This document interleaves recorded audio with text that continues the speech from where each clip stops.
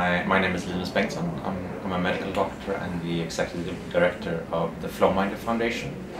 We're a non-profit. We're based in Stockholm, a lot of people in Southampton and in Geneva as well.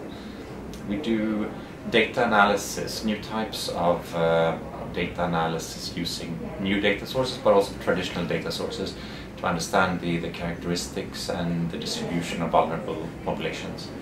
Normally you have enormous amounts of mobility. People move for all sorts of reasons every day, and after large disasters this is usually accentuated a lot, and this has never been possible to get at grips with. There's no method that can follow how people move on a national scale. Of course you can see how people pass on a road, but it's extremely difficult to summarize and collect that information, especially in a crisis situation.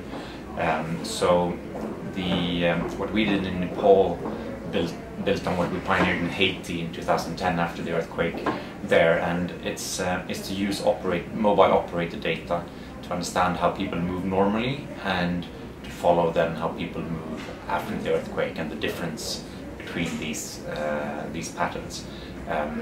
So we use the data to determine approximately where people have their homes, and we can then follow how many people leave their homes and how that differs between areas.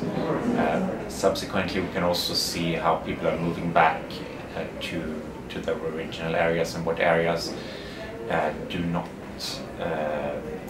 see returns to the same degree, which is probably a sign that the area is not recovering. Hi, I'm Bessie Schwartz. I am the co-founder of Cloud2Street and a research affiliate at the Datapop Alliance.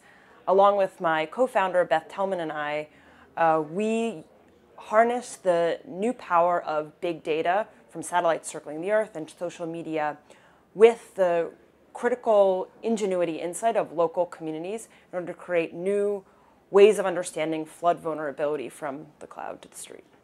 So we work in the places that are most vulnerable to flooding in terms of number of people and number of critical assets exposed, but then also, in combination with that, places where governments have a difficulty, either for lack of resources or for organizational structure and frankly corruption, actually getting the information and deploying it correctly to protect people.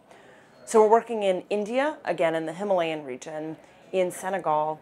We'll be expanding to Mexico, and then in the next 5 years, a couple of places like Pakistan and Cambodia that are very vulnerable. If you want the perfect analysis, the perfect monitoring of how vulnerable populations move, where displaced populations are, there are considerable uncertainties. There are a number of biases in the data.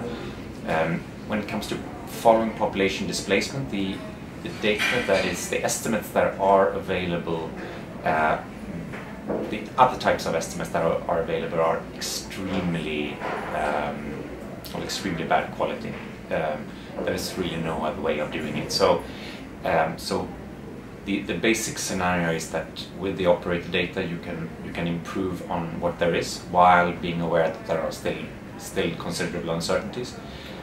We're working a lot on developing this method to profile users, so we want to be able to understand better if it's rich people or poor people who move, women versus men, etc. That's a misconception often that you can just sprinkle some big data on top of a problem and you will solve it.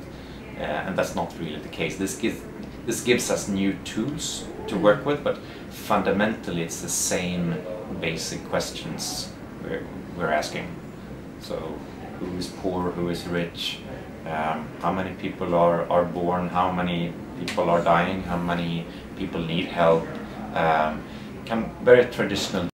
But through a combination of that local knowledge, knowing where exactly the last flood went around their house, with what we can detect from satellites circling the Earth, I think is the best way to understand what's really going on and predict what's going on in the future and how to prepare for it.